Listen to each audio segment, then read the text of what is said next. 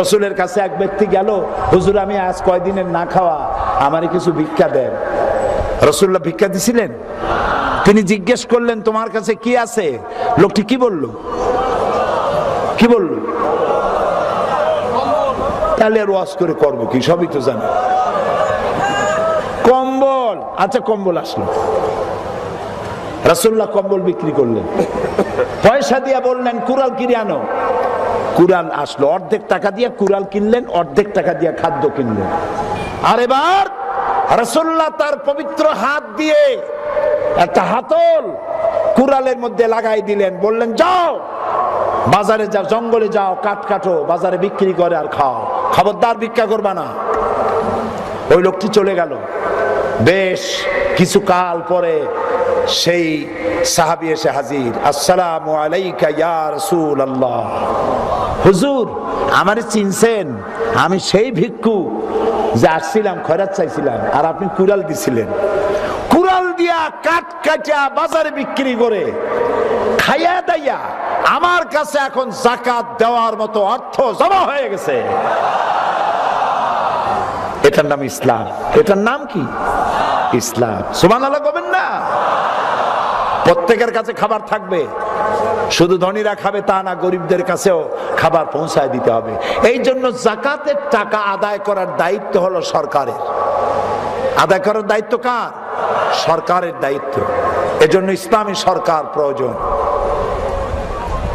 এই যাকাতের টাকা দিয়ে আপনি যদি সিদ্ধান্ত নেন, এগুলো বন্ধ করো, আপনি যদি সিদ্ধান্ত নেন আপনার আত্মীয়দের মধ্যে যারা গরিব তাদেরকে আগে দেবেন, ওয়াতিজাল কুরবা হাক্কাহু, সর্বপ্রথম আল আকরাবু ফাল আকরাব, আপনার নিকটবর্তী আত্মীয়দের আগে দেবেন, তারপরে অন্যদেরকে দেবেন। আর আমরা যাকাত দিতে গিয়ে লিল্লা বোর্ডিং আর এতিমখানা ছাড়া কিছু চোখে দেখি না। সূরা তওবার মধ্যে আল্লাহ তাআলা যাকাতের জন্য 8টা খাত বয়ান করেছেন। কয়টা খাত? 8টি খাত। এই যাকাত আপনি যদি আপনার একটি গরিব যুবক বিএ পাস, ওরে যদি যাকাতের টাকা দিয়ে একটা কম্পিউটার কিনে দেন, ওরে যদি একটা ফটোকপিয়ার মেশিন কিনে দিয়ে আদালতের সামনে বসায় দেন, ও তো 5-7টা ফ্যামিলি মেম্বার খাওয়াইয়া বাঁচাইতে পারবে। পারবে না? পারবে না? একটা বেকার যুবক অশিক্ষিত, ওরে 2টা হালের বলদ কিনে দেন, চাষ করে পরিবার চালাইতে পারবে। এতিম বাচ্চা, ছোট্ট ছোট্ট বাচ্চা এতিম, খাবার নাই, পড়ার নাই, পয়সা নাই, কড়ি নাই, পেটের জ্বালায় আজ সে চুরি করবে, পকেট মারবে, কালকে তাল চোর, বেল চোর, কচু চোর, এরপরে পকেট মার, তারপরে মানুষ খুন। কিন্তু আপনি যদি যাকাতের টাকা দিয়া ওরে একটা পানের বাক্স কিনে দেন, ওরে একটা বুট পালিশের বাক্স কিনে দেন, রেল লাইনের কাছে গিয়ে বসবে, চীনাবাদামের যদি একটা মূলধন দিয়ে দেন, কয় টাকা লাগে চীনাবাদাম বেচতে? এর একটা মূলধন 200 টাকা, 500 টাকা, একটা জুড়ি কিনে দিলেন, তাহলে তো পরিবার বাঁচাইতে পারবে। পারবে না? পারবে না? একটা বিধবা মেয়ে লোক বিধবা হয়ে গেছে, পেটের জ্বালায় এক পর্যায়ে তার দেহ ব্যবসা করতে বাধ্য হবে, ওই বিধবা মেয়ে লোকটিকে একটি সিঙ্গার মেশিন কিনে দেন, 3.5 থেকে 4 হাজার টাকা দাম, বড় জোর একটি মেশিন দিয়ে, এমব্রয়ডারি মেশিন কিনে সে কাপড় চোপড় তৈরি করে নিজের সম্ভ্রম বাঁচাতে পারবে। সুবহানাল্লাহ বলে। এটার নাম ইসলাম।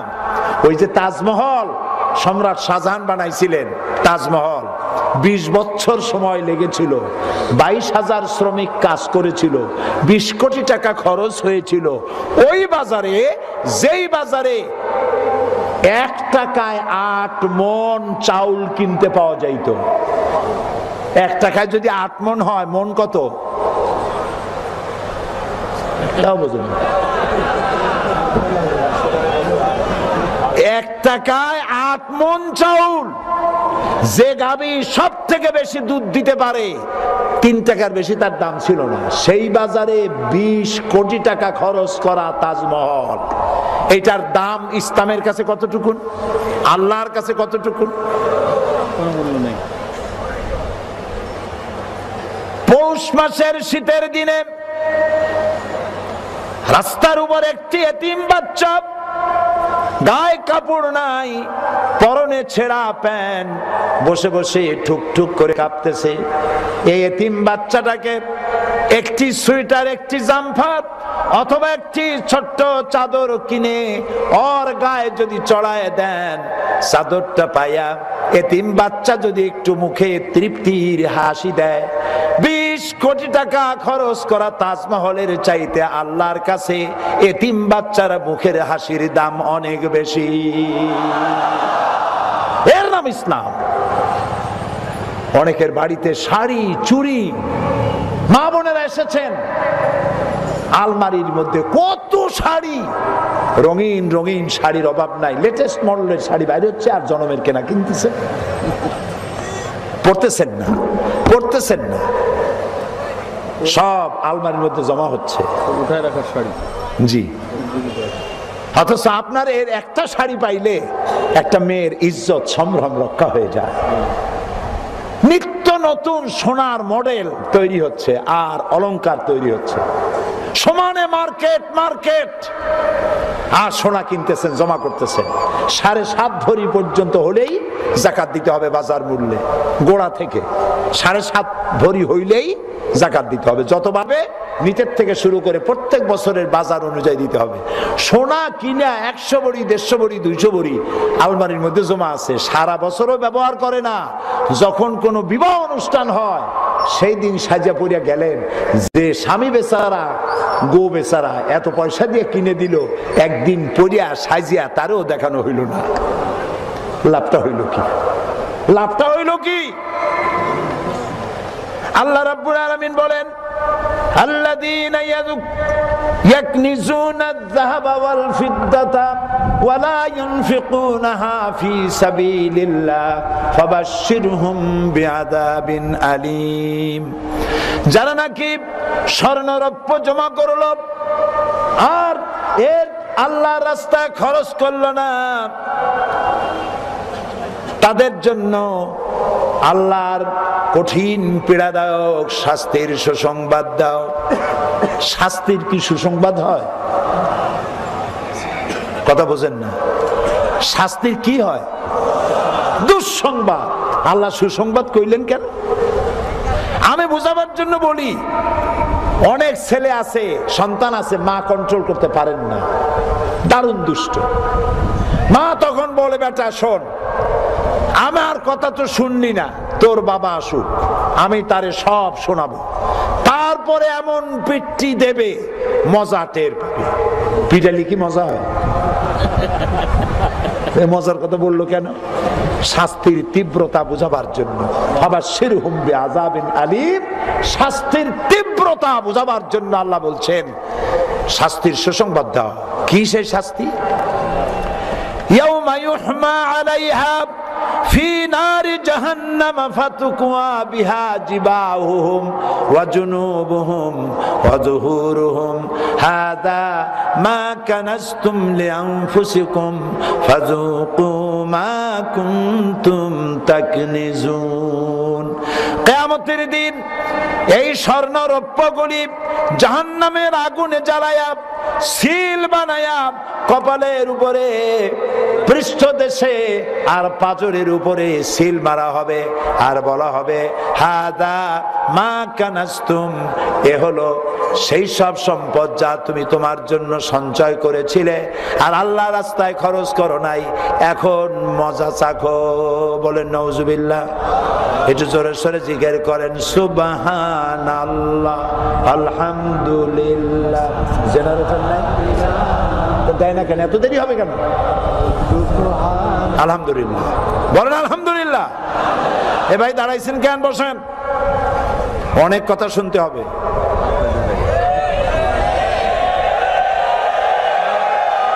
রাগ করবেন না তো? বিরক্ত হবেন না তো? আমি কিন্তু লম্বা বক্তৃতা করার লোকই না, আসলে জানি না তার বলবো কি। বিষয়টা হলো, একজনের অভ্যাস ছিল চোখ বুঝে ওয়াজ করার। তারপরে ওয়াজ যখন শুরু করছিল তখন মাঠ ভরা লোক ছিল। যখন চোখ খুললো দেখে মঞ্চে মাত্র একটা লোক, মাঠে মোটে লোকই নেই। বেচারা হুজুর খুব রাগে গেল, এই এলাকার মানুষ সব মুনাফিক, আমার ওয়াজের মধ্যে ভালাই তুই সব বাড়ি যেয়ে ঘুমাইছে। মিয়া তুমি বড় ইমানদার মানুষ, অন্তত একজন মানুষ তুমি আছো। লোকটি বলল, হুজুর আমি ইমানদার না কি আমি জানি না, তবে আমি হলাম মাইক ম্যান, আপনি মাইক ছাড়েন না, আমি যাইতেও পারি না। তো আমি এই রকমের ওয়াজ করব না যাতে শস্য ফুল ফুটবে, আপনারা বিরক্ত হবেন না। আমি সুখ, শান্তি, স্বস্তি, নিরাপত্তার রোড ম্যাপ আপনাদের সামনে পেশ করছি কোরআন থেকে। সুবহানাল্লাহ বলেন। আমরা যদি এই যাকাতের ব্যবস্থাটা কোরআন থেকে আল্লাহ তাআলা যেভাবে ব্যবস্থা করেছেন, এই ব্যবস্থাটা যদি করতে পারতাম তাহলে এই পৃথিবীতে অশান্তি হতো না। ঠিক কিনা? ঠিক কিনা? আমি প্রথমে বলেছিলাম যে দারিদ্র বিমোচনে ইসলামের অবদান। আল্লাহ মানুষের খাবারের ব্যবস্থা করেছেন। প্রথমে বলেন নাই নামাজ পড়ো না, প্রথমে বলেছেন শেখো শেখো, তারপরে বলেছেন নামাজ অনেক পরে আসছে। ইসলামের মতো এত বড় নিয়ামত নাই, একটু সুবহানাল্লাহ কোন। যাকাত এই অর্থ ব্যবস্থা দিয়ে পরিণতি এমন জায়গায় গিয়েছিল যে ওমর ইবনে আব্দুল আজিজ রহমতুল্লাহ আলাইহির জমানায় বাজারে বাজারে ঢোল পিটানো হতো, যাকাত কে নেবে, যাকাত কে নেবে। একটা লোক পাওয়া যায় নাই যে যাকাত আমার দরকার। ইতিহাস লিখছে একজন লোক একটা বস্পটলার মধ্যে কিছু সৎকার টাকা নিয়ে ঘুরতেছে। 3 দিন একটা লোক পায় নাই যার এই সৎকাগুলো দেওয়া যায়। বেচারা মন খারাপ করে মরুদ্যানের মধ্যে বসে আছে। কিছুক্ষণ পরে দেখে আরেকটা লোক আসছে, দাড়িতে ধুলাবালি মাখা, কান্দে একটা বস্তা। কয় যে আলহামদুলিল্লাহ পাইছি। আসসালামু আলাইকুম, আপনারে পাইছি 3 দিন পর। 3টা দিন কষ্ট করছি, একজন খয়রাতি তালাশ করছি, পাই নাই। আপনারে পাইছি, আমার জীবন এই টাকা কয়টা নিয়ে যান। লোকটি বলছে তোমার মাথার স্ক্রু ঠিক আছে না ঢিলা? তুমি কি মনে করছো আমার এই বস্তার মধ্যে দেতরা খাতা, ছেঁড়া খেতা? তোমার পোটলায় যত টাকা, তুমি ঘুরতেছো 3 দিন, আমার বস্তা ভরা তো টাকা, আমি ঘুরতেছি 7 দিন, একটা লোক পাই নাই ভিক্ষা দেওয়ার। এর নাম ইসলাম। সুবহানাল্লাহ বলো। এই ইসলাম যাতে প্রতিষ্ঠিত হতে না পারে, এই কল্যাণ রাষ্ট্র প্রতিষ্ঠা না হতে পারে, সভ্যতার বিকাশ যাতে না হতে পারে, মানবতার কল্যাণ যাতে না হতে পারে, সেজন্য ইসলামের বিরুদ্ধে ষড়যন্ত্র তৈরি হলো। জেএমবি তৈরি হলো, হরকতুল জিহাদ তৈরি হলো, জুমরাতুল মাসাকিন। আজকে আমাদের এমপি সাহেব আমারে নিয়ে গেছিলেন, কোথায় নিয়েছিলেন? আল জামিরা। খুব ভালো জায়গা, সুবহানাল্লাহ। হাজার হাজার মেয়ে লোক, হাজার হাজার পুরুষ দুপুর বেলায় হাজির। তো সেখানে আমি বলেছি আরো নাকি একটা দলের প্রস্তুতি নিচ্ছে। 2-1টা পত্রিকায় দেখা গেল এটার নাম হবে আল জঙ্গিতুল জংলা। কোন জঙ্গল দিয়ে বাইরে হবে আল্লাহ জানে। আচ্ছা, আল্লাহর আইন চালু করবা তো মানুষ মারবা কেন? ওরা মানুষ মারতেছে না? আরে ভাই কতক্ষণ না কেন মানুষ মারতেছে, দাবি কি আল্লাহর আইন চালু করব। এই বসেন, আল্লাহর আইন চালু করার জন্য মানুষ মারবে কেন? রাসূলুল্লাহ কি মানুষ মারছে? জবাব দেন। নবী করিম সাল্লাল্লাহু আলাইহি ওয়াসাল্লামকে আল্লাহ তাআলা বলেছেন ইন্নামা আনতা মুযাক্কিরুন লাস্তা আলাইহিম বিমুসাইতির।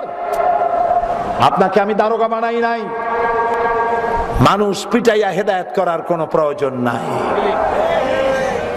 আল্লাহ তাআলা কি সুন্দর করে বুঝাইছেন, খালি যুক্তি দিছে, আমারে মানবা না কেন? আমি তোমারে খাইতে দিই, আমি তোমারে পড়তে দেই, আমি আকাশ দিয়ে বৃষ্টি দেই, নোনা পানি উঠাই, তারপরে মিষ্টি বানাই, তারপরে বৃষ্টি করে নাজিল করি, এরপরে মাটির মধ্য দিয়া সেই ফসল উদ্গত করি। ধান লাগাও একটা, আমি গাছ বানাই, ডাল বানাই 7টা, প্রত্যেক ডালে দেই 100 করে দানা, একটা ধানে দেই 700 ধান। আমার ইবাদত করবা না কেন? ভাত খাবা কি দিয়া? আমি তোমার পানির মধ্যে মাছ তৈরি করেছি, ফসল তৈরি করেছি, শাক দিয়েছি, সবজি দিয়েছি, কি দেই নাই সব দিছি। আর যেই সিজনে যেই ধরনের তরকারিতে তোমার হেলথ ডেভেলপ করবে, রোগ প্রতিষেধক হবে, সেই ধরনের তরকারি সেই সিজনে দিছি। এই ফাল্গুন চৈত্র মাসে পক 6 জনমের মতো, সেই জন্য আল্লাহ এই সিজনে দিয়েছেন উস্তা, করলা আর সজিনার ডাঁটা। সজিনার ডাঁটা আছে না, জমের খাওয়া খাবে। কার্তিক অগ্রহায়ণ মাসে হয় কলেরা, আল্লাহ দিচ্ছেন কদু। এখন তো 12 মাস কদু পাওয়া যায়। ডাক্তারেরা বলেছে কদু যতক্ষণ পেটের মধ্যে থাকবে কলেরা, ডায়রিয়ার জার্ম শরীরে প্রবেশ করতে পারবে না। আল্লাহর এমন নিয়ামত কদু খাইয়া আলহামদুলিল্লাহ না কইয়া কয় যে আগা খাইলাম, ডগা খাইলাম, সাদের লাউ বানাইলো বৈরাগী। কি কপাল পোড়া! আল্লাহ খাবারের ব্যবস্থা করেছেন, আল্লাহ তাআলা সব দিয়েছেন, মারামারির ব্যবস্থা করেন নাই। আল্লাহ তাআলা কোরআন শরীফে বলেছেন কারো দেবতাকে গালি দিবা না। শুনতেছেন, মাথায় ঢুকতেছে? কারো দেবতাকে গালি দিবা না, কারো মন্দির ভাঙবা না, কোন মানুষের উপর অত্যাচার করবে না। ওয়ালা তুফসিদু ফিল আরদি বাদা ইসলাহিহা, শান্তি প্রতিষ্ঠার পরে সমাজে বিপর্যয় সৃষ্টি করো না।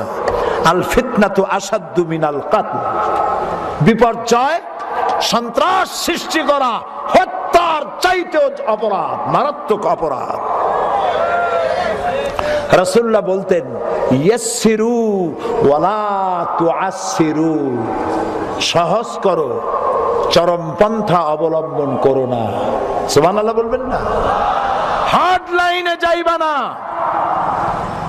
রাসূলের কাছে 2টা জিনিস যদি আসতো, 2টা জিনিসের মধ্যে যেটা সহজ তিনি সেটা কবুল করতেন। সুবহানাল্লাহ। কোনো কঠিন নাই, ইসলাম একেবারেই সহজ। দাঁড়িয়ে নামাজ পড়া ফরজ, নামাজ দাঁড়ায় পড়া কি? কোমরে ব্যথা, দরকার নাই দাঁড়িয়ে পড়া, চেয়ারে বসে পড়ুন। আপনি চেয়ারেও বসতে পারেন না, আপনি মাটিতে বসে পড়ুন। তাও পারেন না, আপনি শুয়ে শুয়ে পড়ুন। সুবহানাল্লাহ কবেন না? আপনি গোসল ফরজ হয়ে গেছে, পানি নাই, আপনি তায়াম্মুম করুন। আপনি প্লেনে চলতেছেন, উযু করতে পারছেন না, তায়াম্মুম করে পড়ুন। কিবলা কোন দিক জানেন না, প্লেনে বসা, কিবলা তালাশ করার দরকার নাই। ফাইনামা তুআল্লু ফাসাম্মা ওয়াজহুল্লাহ, এখন তুমি যেদিকে তাকাবা সেদিকেই তোমার আল্লাহ। এর থেকে সহজ আর কি আছে পৃথিবীতে? সুবহানাল্লাহ বলেন না? সুবহানাল্লাহ। ওয়ালা তাসাউ ফিল আরদি মুফসিদিন, আল্লাহ তাআলা বলছেন তোমরা পৃথিবীতে সন্ত্রাসীদের কাতারভুক্ত হয়ো না। ওয়া ইয়াকতুল মুমিনান মুতাআম্মিদান ফাজাযাউহু জাহান্নাম, যদি কেউ মানুষ হত্যা করে, মুমিন হত্যা করে, তার শাস্তি কি? কোথায়? জাহান্নাম। ওই জেএমবি ওরা বানাইলো, কি বানাইলো? সুইসাইড স্কোয়াড বানাইলো। মানুষ হত্যা করো, মানুষ হত্যা করো। কাদেরকে হত্যা করো? দেখেন কোরআনকে কিভাবে বিকৃত করেছে। ওয়ামান লাম ইয়াহকুম বিমা আনজালাল্লাহু ফাউলাইকা হুমুল কাফিরুন, যারা আল্লাহর আইন দিয়ে বিচার ফয়সালা করে না তারা কাফের। কাজী বিচারপতিরা যে বিচার করে আল্লাহর আইন দিয়া করে না বলে তারা কাফের, ওদেরকে মারলেই ভেসে যাবা। অর্ধ শিক্ষিত, অল্প শিক্ষিত যুবকদেরকে মোটিভেটেড করে বোমা হাতে দিয়া নামাই দিল। তারপরে ওরা গিয়া বিচারক মারলো। বরিশালে 2 জন বিচারক মারলো। তাদের একজনকে ধরা হলো, 2 জনকে ধরা হলো।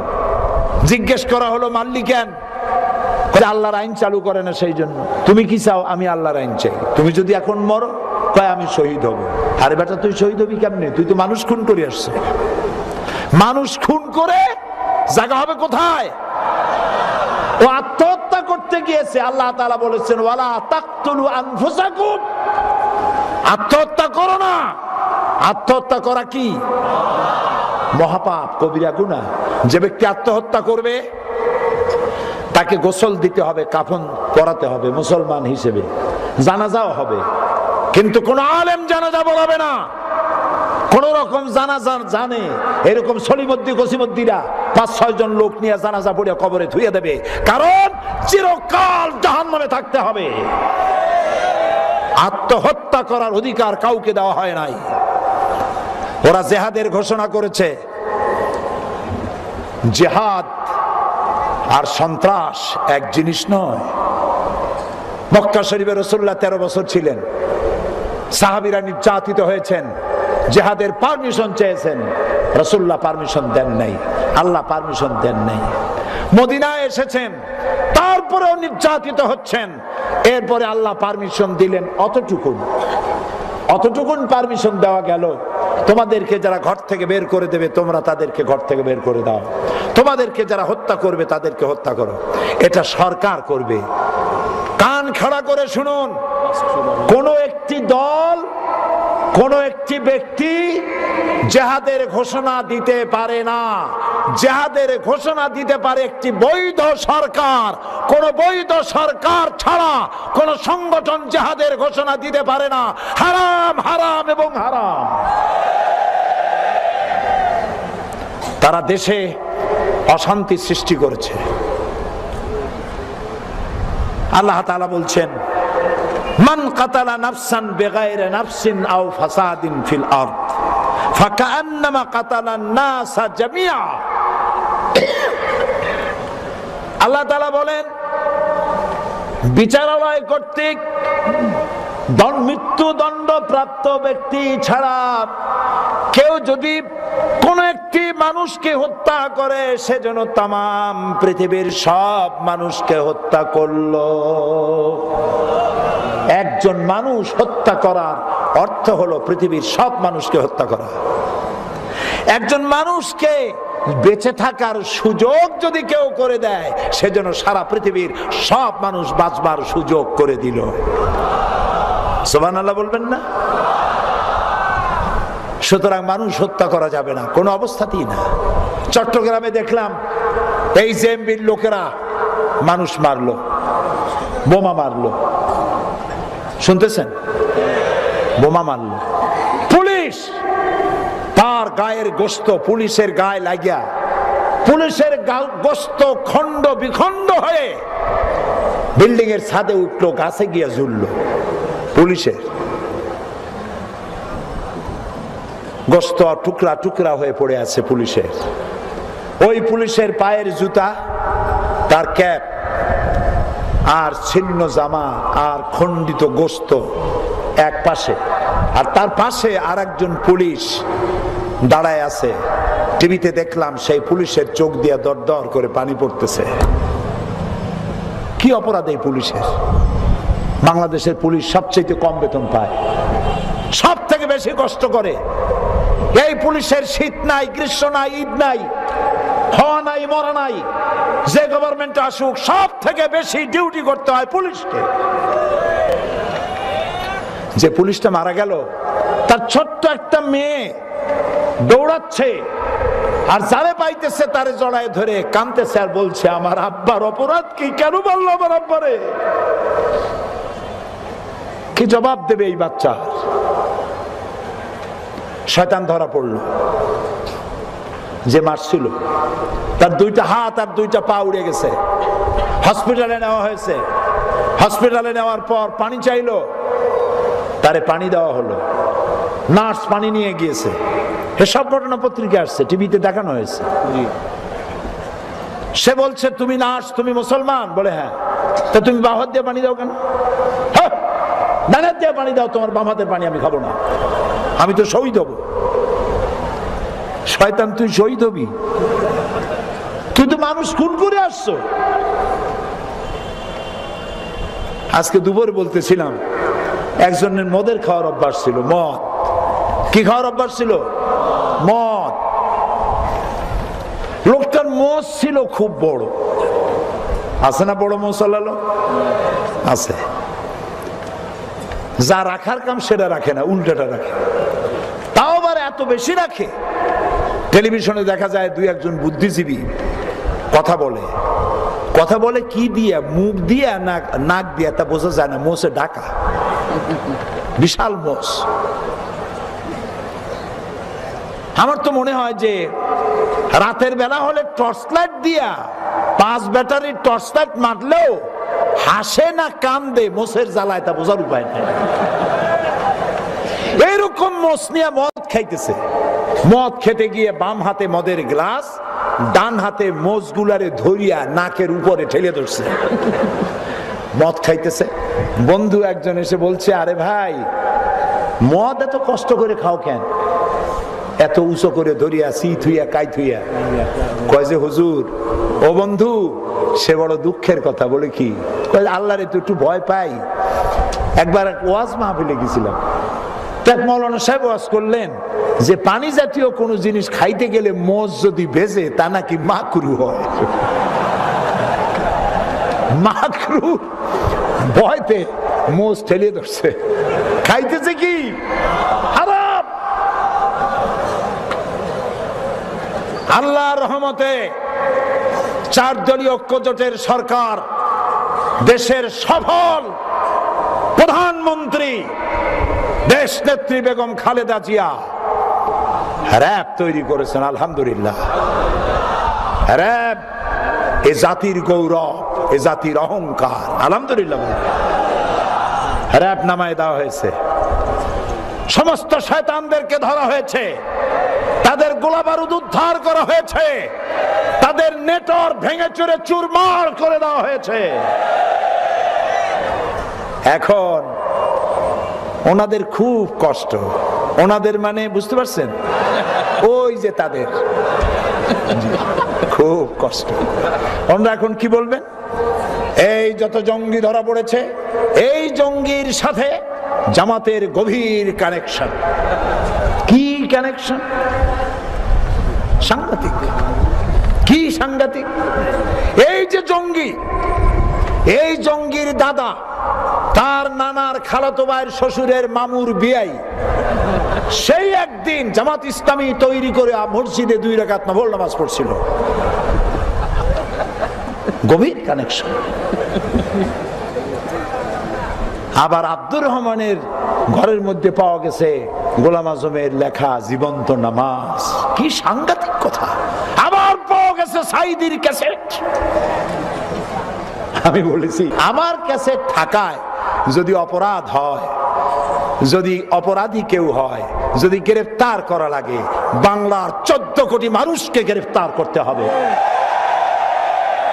বাংলাদেশের মুসলমান পৃথিবীর যে দেশে আছে সেই দেশে ক্যাসেট আছে। তবে হ্যাঁ, আমার অপরাধ হবে যদি আমার কোন ক্যাসেটের বক্তৃতা দিয়ে যদি একথা প্রমাণ করা যায় যে আমি সন্ত্রাসকে উস্কে দিয়েছি, তাহলে আমাকেও গ্রেফতার করো। এ কাম আমরা করি না। আমরা গোপন আন্দোলন কেন করব? জামাত ইসলামের দুঃখটা কি গোপন আন্দোলন করা? গোপন আন্দোলন তো ওরাই করবে যার কোনো পায়ের নিচে জমিন নাই, দল নাই, লোক নাই, নেতা নাই। ওদের দরকার, আমার দরকার আছে? জামাত ইসলামী নাই কোথায়? রাজধানী থেকে শুরু করে প্রত্যন্ত অঞ্চল পর্যন্ত যেখানে যান সেখানে জামাত ইসলামী। জামাত ইসলামী বিগত অর্ধ শতাব্দী ধরে এই বাংলাদেশের জমিনে রাজনীতি করে আসতেছে। 60-এর দশক থেকে শুরু করে এমন কোন গণতান্ত্রিক আন্দোলন নাই যেই আন্দোলনের প্রথম লাইনে জামাত নেতৃবৃন্দরা যুদ্ধ করে নাই।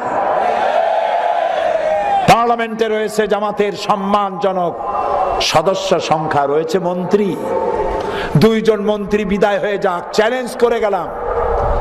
এই 2 মন্ত্রী যখন থাকবে না, সিসিটিভি আর মাইক্রোস্কোপ যন্ত্র নিয়ে তাদের মন্ত্রণালয় খুঁজে বেড়ানো হোক। একটি পয়সার স্বজনপ্রীতি, দুর্নীতি খুঁজে পাওয়া যাবে না, যাবে না, যাবে না। কাজী চ্যালেঞ্জ করে লাভ নাই, জামাতকে উৎখাত করা যাবে না। আলহামদুলিল্লাহ, তোমরা পত্র পত্রিকায় বরং আমাদেরকে উপকার করতেছো। প্রত্যেক দিন সমানে জামাত আর শিবিরের বিরুদ্ধে সমানে হেডিং আসতেছে। তোমরা কয়েকশো কোটি টাকার প্রচার আমাদের করে দিয়েছো ইতিমধ্যে। আল্লামা ইকবাল বলেছেন, গাছের ঝরা পাতা মাটিতে পড়েছে। এই ঝরা পাতাগুলো দেখে আল্লামা ইকবাল বলছেন, ঝরা পাতা, ঝড় থেকে ভয় পেও না, এ ঝড় এসেছে তোমাকে মাটি থেকে উপরে উঠাবার জন্যে। সুতরাং যে ঝড় ইসলামের বিরুদ্ধে এসেছে, এই ঝড় এসেছে এই জন্য বাংলাদেশের এমন কোন ঘর থাকবে না যেখানে জামাত ইসলামী পৌঁছাবে না। শান্তির জন্য কল্যাণের বার্তা নিয়ে সারা বাংলাদেশে সর্বত্র ইসলামের দাওয়াত পৌঁছে যাবে গণতান্ত্রিক পদ্ধতিতে। শুনিয়ে যাই, কোরআন সামনে নিয়ে আপনাদেরকে, এই গণতান্ত্রিক পদ্ধতি মধ্য দিয়ে কোরআনের আইন বাংলাদেশে প্রতিষ্ঠা করার জন্য যদি 100 বছর জামাত ইসলামীকে অপেক্ষা করতে হয়, জামাত ইসলামী 100 বছর অপেক্ষা করবে, তবুও সন্ত্রাস এবং চরম পন্থা অবলম্বন করবে না, করবে না, করবে না। আমাদের অসংখ্য সাহিত্য ভান্ডার আছে, বললে হবে না জামাত ইসলামী কোন ইসলামী দল নয়। যিনি বলেন তিনিও কিয়ামতে উঠবেন, আমরা উঠব। আমি 50 বছর কোরআনে কারীমের খেদমত করি, আর 1973 সনে জামাতের রুকন হয়েছি।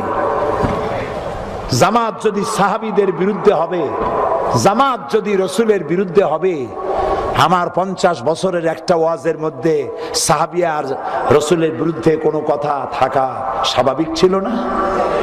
আছে কোথাও? আমার পা থেকে শুরু করে মাথা পর্যন্ত সুন্নতের কোনো অভাব আছে? সরসিনা মাদ্রাসায় পড়েছি, খুলনায়ও পড়েছি। ওই যে জামা কাপড় পাইছি, বহুরূপী কোনোদিন হই নাই, যেরকম দাড়ি ওই রকমই আছে। আপনারাই তো দেখতেছেন, উল্টো পাল্টা দেখছেন, উল্টো পাল্টা দেখছেন। কয় আমাদের আকীদা খারাপ। কি খারাপ হয়েছে আকীদা? আমার কোন নেতা আকীদা খারাপের কথা বলেছে? আমার নিজামী সাহেব, মুজাহিদ সাহেব, আমার এমপিরা, আমার নেতৃবৃন্দ, আমার গোলাম আজম সাহেব কে বলেছেন সাহাবীদের বিরুদ্ধে জানতে চাই? কে বলেছেন নবীর বিরুদ্ধে? আপনারা বলেন জামাত ইসলামী কোন ইসলামী দল নয়। আল্লাহকে ভয় করুন, কিয়ামতে আসামি হতে হবে, আসামি হতে হবে, আসামি হতে হবে ইনশাআল্লাহ। আপনি যে কথা বলেন, আজ আমি নাম নেব না, আমি নাম নেব না, আপনি যে কথা বলেন সেই আপনি কথা বলেন দিলীপ বড়ুয়ার ভাষায়, আপনি হুজুর, আপনি কথা বলেন রাশেদ খান মেননের ভাষায়, আপনি কথা বলেন সাইফুদ্দিন মানিকের ভাষায়, আপনি কথা বলেন শেখ হাসিনার ভাষায়। তাই জাতি মনে করে হয় আপনি ভারতের দালাল, আর না হয় আওয়ামী লীগের বেটি। আপনি কিচ্ছু করতে পারবেন না।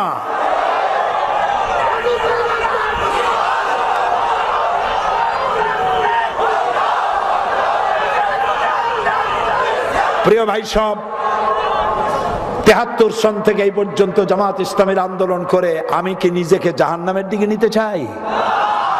আমি আমার জীবনে 5 বার মৃত্যুর মুখোমুখি হয়েছি ডাইরেক্ট।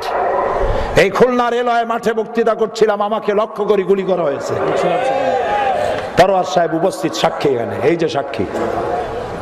পাবনা পুষ্পপাড়া আলিয়া মাদ্রাসায় 1973 সনে আমি বক্তৃতা করাকালীন সময় গুলি করা হয়েছে। আমার পাশে মাদ্রাসার প্রধান মুহাদ্দিস শহীদ হয়ে গিয়েছে। 5 বার আমাকে গুলি করা হয়েছে, মৃত্যুর মুখোমুখি হয়েছি।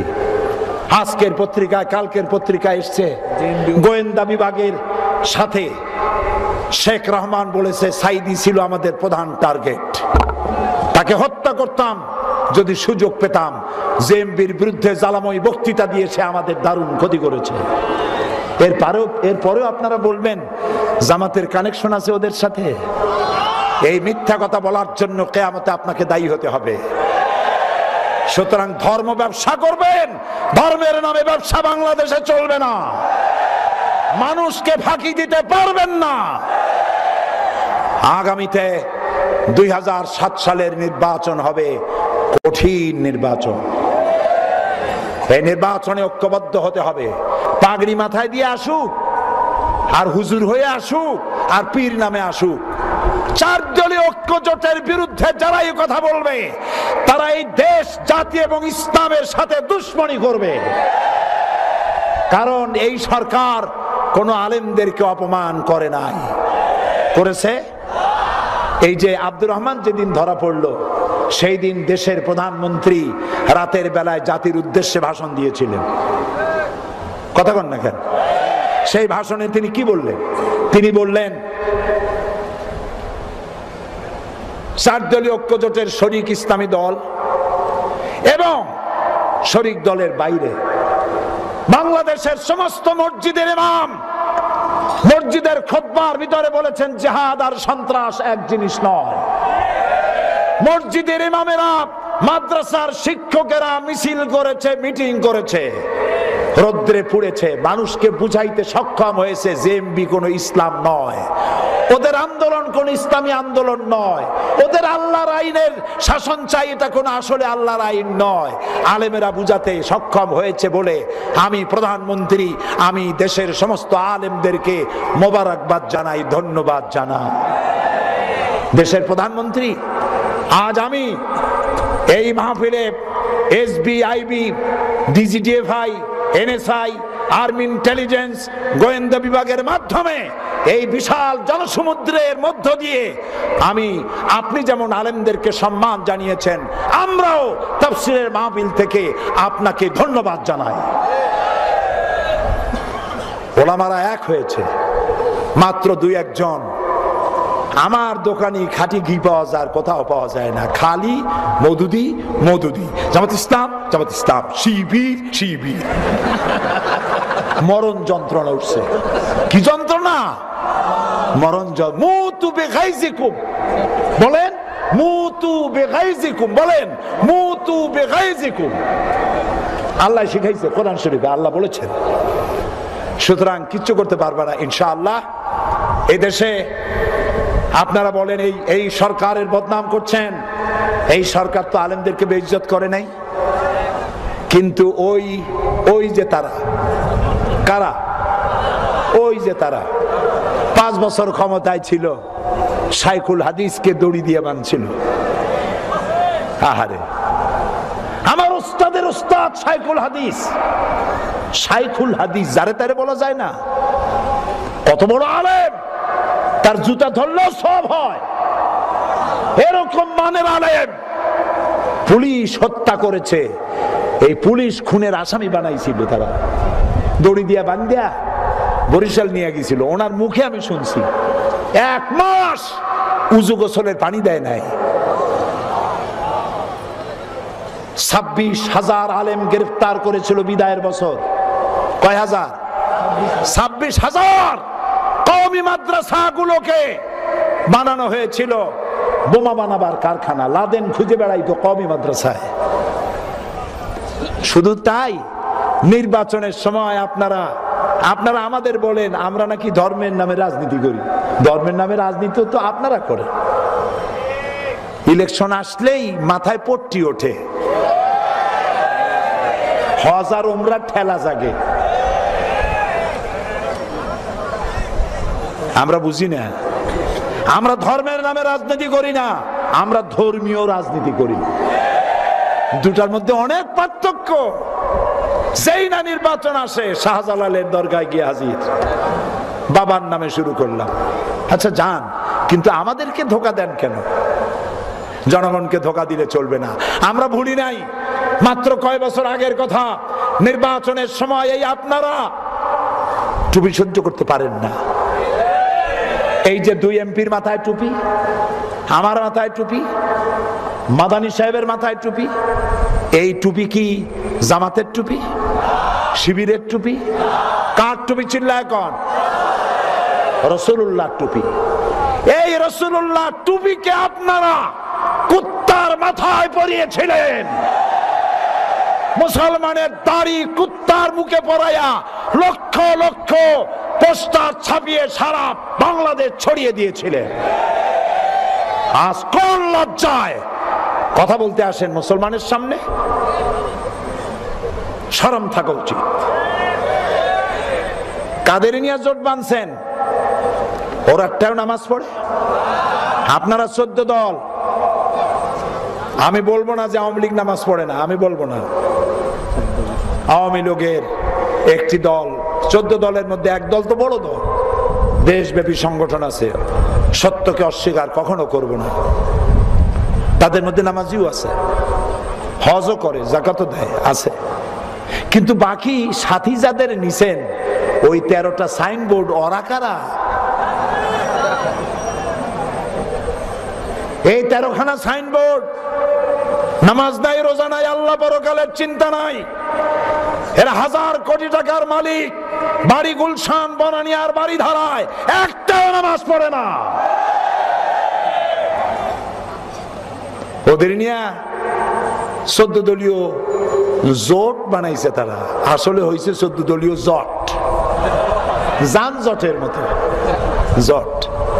সব নাকি নাটক, সন্ত্রাসী ধরে নাটক,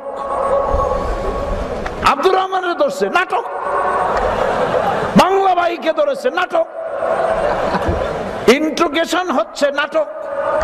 সব যদি নাটক হয় তাহলে বাংলাদেশ হয়ে যাবে তো নাট্যমঞ্চ। আর বাংলাদেশ যদি নাট্যমঞ্চ হয়, আপনি হবেন তাহলে সেই নাট্যমঞ্চের যারা অভিনয় করে তার মধ্যে ভিলেন হবেন আপনি।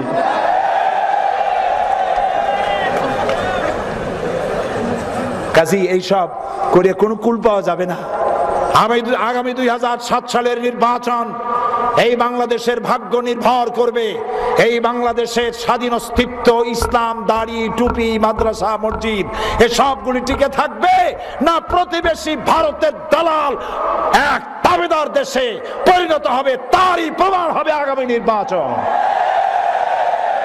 4 দলীয় ঐক্য জোটের লোকদেরকে মায়ের পেটের ভাইয়ের মতো সিমেন্টেড হয়ে যেতে হবে এবং কেন্দ্র থেকে যাকে নমিনেশন দেওয়া হবে সে ছাড়া যদি কেউ দাঁড়ায় তাহলে হেমায়েতপুর পাঠায় দিতে হবে।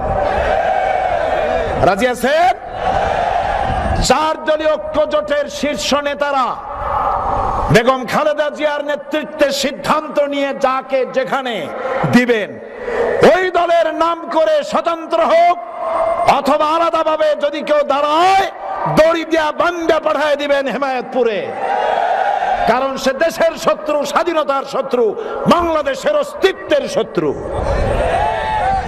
আমি আমার কথা বলি, আমার পিরোজপুরে যদি আমার সংগঠন বলে এবার তোমাকে দাঁড়াবার দরকার নাই, তুমি চিল্লাও, আমি সারা দেশব্যাপী চিল্লাবো। আর আমার এলাকায় যাকে দেওয়া হবে আমি তার খাদেম হয়ে, সেবক হয়ে প্রচার করে বেড়াবো। আমি দেশকে ভালোবাসি, দেশের অস্তিত্ব এবং অখণ্ডত্ব টিকায় রাখার জন্য ঐক্যবদ্ধ হতে হবে। কোন হুজুরে কি বলল এই করলে চলবে না, কোন পাগড়ি পরিয়ে এসে কি কইল ওইটা আমার জানার দরকার নাই। এই সরকার মাদ্রাসার কল্যাণ করেছে, বন্ধ করা মাদ্রাসা, ওদের 252টা বন্ধ করা মাদ্রাসা খুলে দিয়েছে। মসজিদের ইমাম মুয়াজ্জিনদের সার্ভিস রুল চালু করা হবে, ফাজেলকে ডিগ্রি এবং কামেলের মাস্টার্সের মান দেওয়া হবে ইনশাআল্লাহ। দুঃখ থাকবে না ইনশাআল্লাহ, বলেন ইনশাআল্লাহ। এবং ইবতেদায়ী মাদ্রাসাগুলি, প্রাইমারি স্কুলের সকল সুযোগ সুবিধা দেওয়া হবে। ওরা প্রাইমারি স্কুলে সব দিত কিন্তু ইবতেদায়ী মাদ্রাসায় কিচ্ছু দিত না, গরিবেরা ছেলেপেলে দিত না, সব দিত গিয়া ইবতেদায়ী কি বলে প্রাইমারি স্কুলে। ইবতেদায়ী বন্ধ হলে দাখিল বন্ধ হবে, দাখিল বন্ধ হলে ফাজেল বন্ধ হবে, একটার সাথে আর একটা রিলেটেড। এই জন্য তারা এই বুদ্ধি করেছিল। তারা যাতে মাতাল হলেও তাহলে ঠিক আছে, তারা মানে কারা? ওই যে তারা, ওদের বুদ্ধি আছে, মাদ্রাসা বন্ধ করে দেব এই কথা বলবে না। একজনে নাকি তার স্বামীরে, এক স্বামী তার বউরে খুব কিলাইতো। একদিন স্বামীর কাছে বউ বিনয়ের সাথে জিজ্ঞেস করলো, ভাই তুমি যে আমারে এত কিলাও, তোমার নিয়তটা কি? দিনী ভাই তো হইতে পারে, তো তুমি যে আমারে এত কিলাও তো তোমার নিয়তটা কি? আমার কি রাখবা না? স্বামী কয় যে কিলের ওজন বুঝে টের পাও না, মাদ্রাসা বন্ধ করে দেবো এই কথা বলবে না। কলে কলে মাদ্রাসা বন্ধ করার ব্যবস্থা হয়েছিল। আল্লাহর রহমতে মাদ্রাসা চালু হয়েছে, মসজিদ চালু হয়েছে, মুসলমানদের হিন্দুদের পূজা মুসলমানদের রোজা একসাথে পালিত হয়েছে, আলহামদুলিল্লাহ। এই খুলনায় রোজা আর পূজা একসাথে হয় নাই, আলহামদুলিল্লাহ বলে। কারো কোনো অসুবিধা ছিল? হয় না। সুতরাং ইসলামের রোড ম্যাপ বলতেছিলাম, শান্তি শৃঙ্খলা প্রতিষ্ঠার জন্য বিপর্যয় সৃষ্টি করা যাবে না, মারামারি করা যাবে না, কাটাকাটি করা যাবে না, শান্তি প্রতিষ্ঠা করতে হবে, খাবার পৌঁছে দিতে হবে, সর্বত্র উন্নয়ন হবে, সমৃদ্ধি হবে। এই সরকারের আমলে যত উন্নয়ন হয়েছে আলহামদুলিল্লাহ, এত উন্নয়ন স্বাধীনতার পরে আর কখনো হয় নাই, আলহামদুলিল্লাহ। এই উন্নয়নকে ধারাকে অব্যাহত রাখার জন্য আল্লাহর কাছে আমরা দোয়া করব। আর দোয়ার আদব হলো বসা। দোয়ার আদব কি? আপনাদের মধ্যে যে যেখানে দাঁড়াইছে তারে হাত ধরিয়া বসায় দেন, বসায় দেন। কারণ কি জানেন? কারণ হলো মুনাজাত হয় কার কাছে? একথা কালো বলছিলাম, মুনাজাত হয় আল্লাহর কাছে। মুনাজাত করা হবে, এটা শোনার পর যদি কেউ অ্যাবাউট টার্ন করে, বেয়াদবের খাতায় নাম লেখা হয়ে যায়। বলে নাউজুবিল্লাহ। বসুন, যার যার জায়গায় বসে পড়ুন। আর একটু জোরে সরে জিকির করেন লা ইলাহা, আরো জোরে। মাত্র চারটা প্রশ্ন শর্ট করে দিয়েছে, আর গ্রামের ব্যাপারটা একটু শেষে বলে দেবেন। গ্রাম আছে,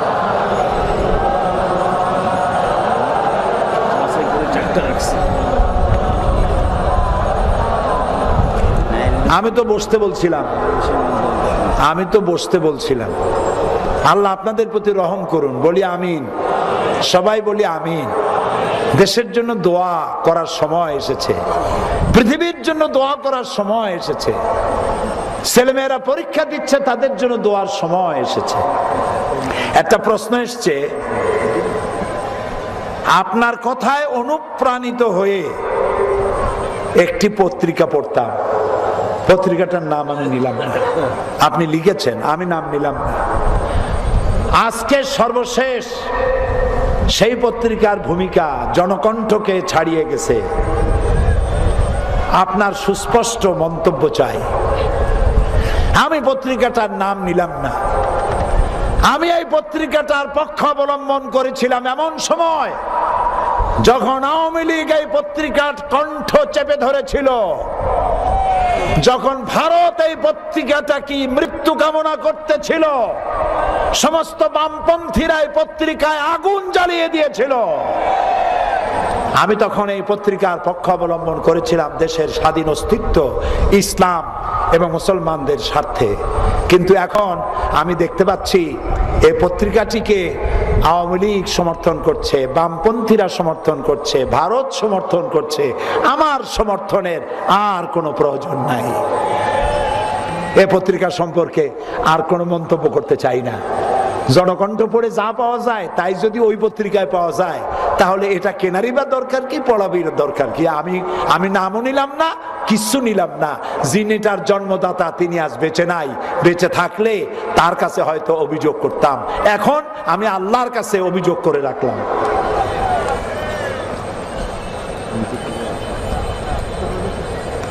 আজকে ইসলামের নামে বিভিন্ন দল বিভিন্ন কথা বলছে, অবস্থায় আমরা সাধারণ মানুষ দিশাহারা। এক দল অপর দলের বিরুদ্ধে কথা বলছে, আমরা এখন যাব কই? কোথায় যাবেন টের পান না। আপনার যদি অসুখ হয় কার কাছে যান? তো ডাক্তার তো অনেক ডাক্তার আছে। এখন আপনি যদি ঘৃণা করে মনে করেন যে খুলনা শহরে এত ডাক্তার, কারো কাছে যাব না, তাহলে কি রোগ ভালো হবে? ভালো হবে? ইলিশ মাছ কিনবেন, বাজারে যাই দেখেন অনেক ইলিশের দোকান। এখন আপনি যদি বাসায় এসে বলেন যে ইলিশের এত দোকান, দেখিয়া গিন্নার চোটে মোটেও কিনি নেই, ফিরে আসছি, বউ খুব প্রশংসা করবে নাকি? মামলায় পড়েছেন, উকিল দরকার, অনেক উকিল। আপনি যাবেন কার কাছে? ভালো উকিলের কাছে, ভালো ডাক্তারের কাছে, ভালো মাছটা কিনবেন। এটা চিনতে কি কষ্ট হয়? তো একজনের বিরুদ্ধে আরেকজন বললো তো কি হলো? আপনাকে দেখতে হবে দেশটাকে হাতে পাইলে এই মুহূর্তে এই দেশটাকে সুন্দরভাবে পরিচালনা করতে পারে ইউনিয়নের মেম্বার থেকে শুরু করে রাষ্ট্রপ্রধান পর্যন্ত লোক সেট করতে পারে এরকম দক্ষ আর যোগ্য জনশক্তি আছে কার? কার আছে অসংখ্য সাহিত্য ভান্ডার? কার আছে দৈনিক পত্রিকা, সাপ্তাহিক পত্রিকা, মাসিক পত্রিকা, বাংলা, ইংরেজি, আরবি? কার আছে অফিস আদালত? কার আছে ছাত্র সংগঠন, ছাত্রী সংগঠন, মহিলা সংগঠন? সেরকম একটি দলের সাথে গিয়েই একীভূত হয়ে আল্লাহর আইন প্রতিষ্ঠার কাজ করার জন্য এগিয়ে আসতে হবে। শেষ প্রশ্ন, নবীজির ব্যঙ্গচিত্র যারা করেছে তাদের ইসলামের দৃষ্টিতে কি করা উচিত? তাদের জন্য আল্লাহর কাছে হেদায়েত কামনা করা উচিত। ওরা চায় আমরা যেন ভাঙচুর করি। ওরা চায় পৃথিবীর সামনে মুসলমানদেরকে উগ্রবাদী আর সন্ত্রাসী হিসাবে চিহ্নিত করার জন্য। আমরা কি সন্ত্রাসী হব? আমরা কি উগ্রবাদী হব? ওরা মানুষ না। যারা রাসূলুল্লাহর ব্যঙ্গচিত্র করেছে তারা মানুষ না, তারা নরপশু। আল্লাহ তাদের হেদায়েত করুন। আমরা ভাঙচুরে যাব না, প্রতিবাদ জানাবো বিশ্বের দরবারে। আর তাদের তৈরি করা জিনিস কিনবো না। কনডেন্সড মিল্ক, দানো যদি না খাই আর ছেলে মেয়েরে না খাওয়াই, মরে যাব? বলেন মরে যাব? তো রাসূলুল্লাহর মহব্বত যাদের আছে, ডেনমার্কের তৈরি করা সমস্ত পণ্য বর্জন করুন। পারবেন? হাত উঁচু করেন। আলহামদুলিল্লাহ, এটাই হলো প্রতিবাদের ভাষা। মহিলাদের একটা প্রশ্ন শেষ।